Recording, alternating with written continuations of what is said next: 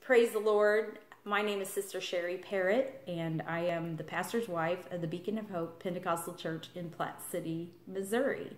I'm very excited that Sister Erin Holmes has invited me to do a devotion on the topic of parables, and my specific parable is the humbled guest out of Luke chapter 14, verses 7 through 11.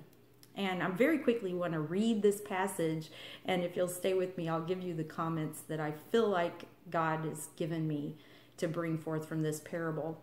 In verse 7 it says, "And he put forth a parable to those which were bidden, when he marked how they chose out the chief rooms, saying unto them, When thou art bidden of any man to a wedding, sit not down in the highest room, lest a more honorable man than thou be bidden of him.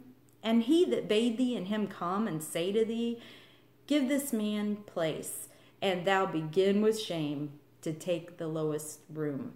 But when thou art bidden, go and sit down in the lowest room, that when he that bade thee cometh, he may say unto thee, Friend, go up higher. Then shalt thou have worship in the presence of them that sit at meat with thee. For whosoever exalteth himself shall be abased, and he that humbleth himself shall be exalted." And so what I want to say about that is it's pretty self-explanatory, and I agree with that. In fact, in the Apostolic Bible that I'm reading out of the Apostolic Bible, there are several parables mentioned here, and they went chapter 14, 1 through 6, and talked about that parable. Then they went to chapter 14, verses 12 through 14, and they talked about that parable. Then they talked about the end of the chapter of another parable, and they just let that one go because it's that self-explanatory. So I know that it is easy to think about it and say you shouldn't think more of yourself and put yourself in a higher position than you really are. But what I saw out of this scripture, it says, "And he put forth a parable to those which were bidden," and that's talking about Jesus. It says, "when he marked how they chose out the chief rooms." So I looked up that word marked in the Greek, and my Strong's Concordance, it's heko, if I said that right, and it means paid attention. Jesus is paying attention to our actions and to our attitudes. And when he saw that action and attitude, he redirected. You know, he was very kind about it. He just straightforward, and he's like, here's what you want to do. Here's how you want to show yourself in this circumstance.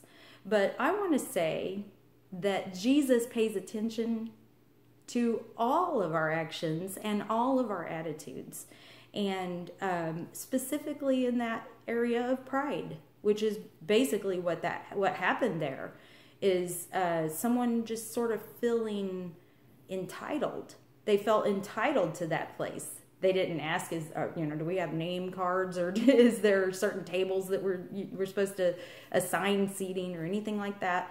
They just went in.